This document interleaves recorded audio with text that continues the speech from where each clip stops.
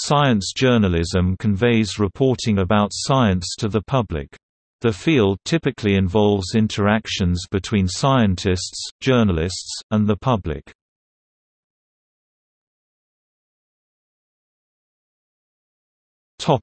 Origins. One of the first occasions an article was attributed to a scientific correspondent was "A Gale in the Bay of Biscay" by William Crookes, which appeared in The Times on January 18, 1871, page 7. Thomas Henry Huxley (1825–1895) and John Tyndall (1820–1893) were scientists who were greatly involved in journalism, and Peter Chalmers Mitchell (1864–1945) was scientific correspondent for The Times from 1918 to 1935. However, it was with James Crowther's appointment as the «scientific correspondent» of the Manchester Guardian by C. P. Scott in 1928 that science journalism really took shape. Crowther related that Scott had declared that there was «no such thing» as science journalism, at which point Crowther replied that he intended to invent it. Scott was convinced and then employed him.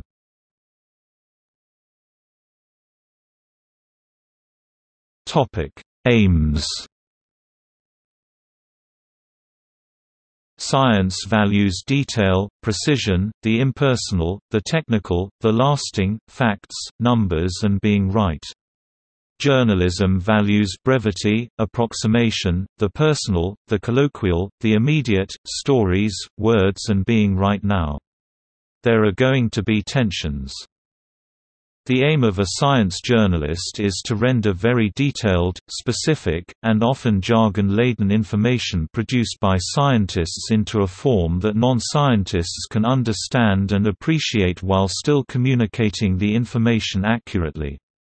One way science journalism can achieve that is to avoid an information deficit model of communication, which assumes a top-down, one-way direction of communicating information that limits an open dialogue between knowledge holders and the public.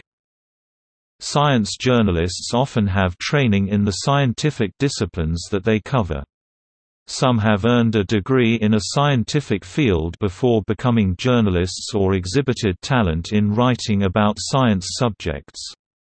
However, good preparation for interviews and even deceptively simple questions such as, "What does this mean to the people on the street?"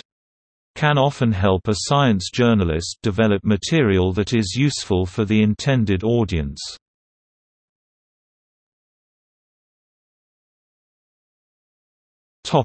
Status. With budget cuts at major newspapers and other media, there are fewer working science journalists working for traditional print and broadcast media than before. Similarly, there are currently very few journalists in traditional media outlets that write multiple articles on emerging science, such as nanotechnology. In 2011, there were 459 journalists who had written a newspaper article covering nanotechnology, of whom 7 wrote about the topic more than 25 times. In January 2012, just a week after the Daily Climate reported that worldwide coverage of climate change continued a 3-year slide in 2012 and that among the 5 largest U.S. dailies, The New York Times published the most stories and had the biggest increase in coverage, that newspaper announced that it was dismantling its environmental desk and merging its journalists with other departments. News coverage on science by traditional media outlets, such as newspapers, magazines, radio, and news broadcasts, is being replaced by online sources. In April 2012, The New York Times was awarded 2 Pulitzer Prizes for content published by Politico and The Huffington Post, both online sources, a sign of the platform shift by the media outlet. New communication environments provide essentially unlimited information on a large number of issues, which can be obtained anywhere and with relatively limited effort. The web also offers opportunities for citizens to connect with others through social media and other 2.0 type tools to make sense of this information. After a lot of hand-wringing about the newspaper industry about 6 years ago, I take a more optimistic view these days, said Christine Russell, president of the Council for the Advancement of Science Writing. The world is online. Science writers today have the opportunity to communicate not just with their audience but globally. Blog-based science reporting is filling in to some degree, but has problems of its own.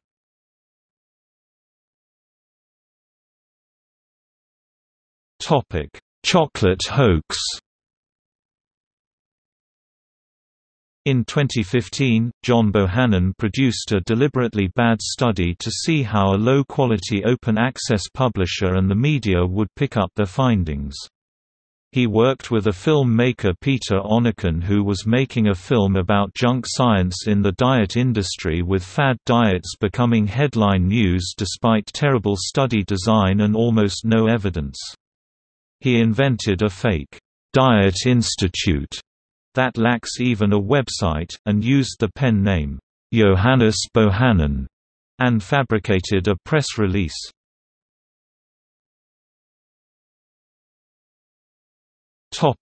Criticism. Science journalists regularly come under criticism for misleading reporting of scientific stories.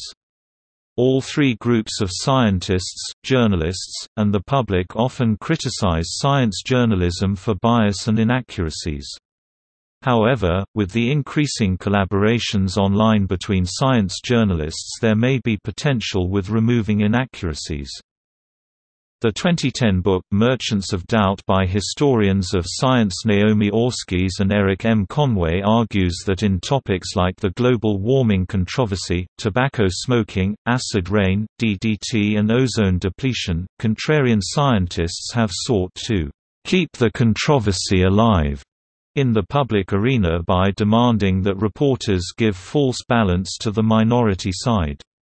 Very often, such as with climate change, this leaves the public with the impression that disagreement within the scientific community is much greater than it actually is.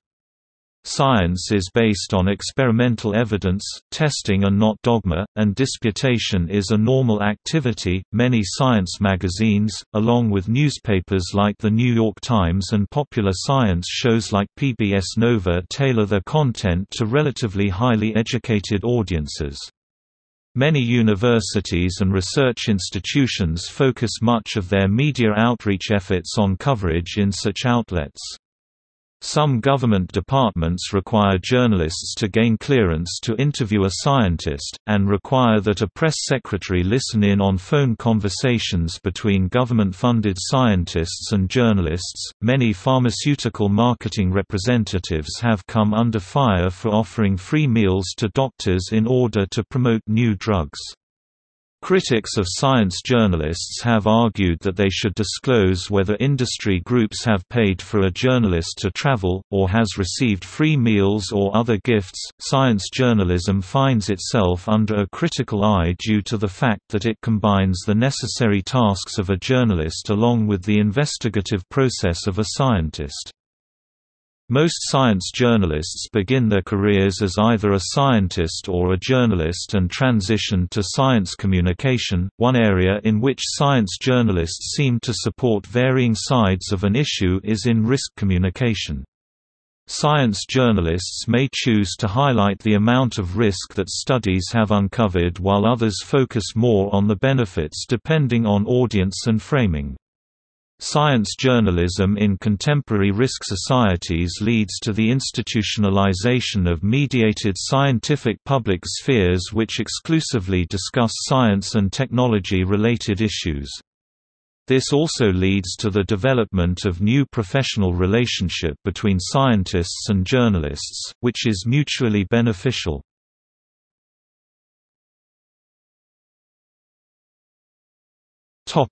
Types. There are many different examples of science writing. A few examples include feature writing, risk communication, blogs, science books, scientific journals, and science magazines. Notable science journalists. Natalie Angier, a science journalist for The New York Times. Philip Ball, English science writer. Nora Barr, Argentinian science journalist. Christopher Bird. David Bodanis, known for his microphotographic style. David Bradley, UK journalist. William Broad, a science journalist for The New York Times. Deborah Bird, of the Earth and Sky radio series. Nigel Calder. Marcus Chown. Wilson Da Silva. Claudia Dreyfus. David Ewing. Duncan Greg Easterbrook. Dan Fagan. Kitty Ferguson. Timothy Ferris, science writer, most often on astronomical topics. Albrecht Folsing. Ben Goldacre. Gina Colata, science journalist for The New York Times. Robert Kunzig. Federico Cuxo, Argentinian science journalist and author. Duncan Lunan. Bob MacDonald, Canadian science journalist, host of Quirks and Quarks. Steve Mirsky, columnist for Scientific American. Chris Mooney, science journalist and author. Michelle Nihui. Dennis Overby of The New York Times. Peter Hadfield, freelance journalist and ex-geologist, known for his YouTube channel Potholer 54. David Quammen, science, nature and travel writer. Mary Roach. Matt Ridley, science journalist and author, columnist at The Wall Street Journal. Kirsten Sanford. Rebecca Skloot. Meredith Small. John Timmer. Nicholas Wade, a science journalist for The New York Times. Robin Williams. Jeff Wise. Carl Zimmer.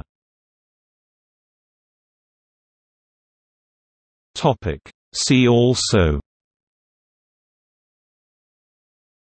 Columbia Journalism Review, False Balance, Frontiers of Science, defunct illustrated comic strip. Further research is needed. Matter magazine. Knight Science Journalism Fellowships, a science journalism fellowship program launched in 1983.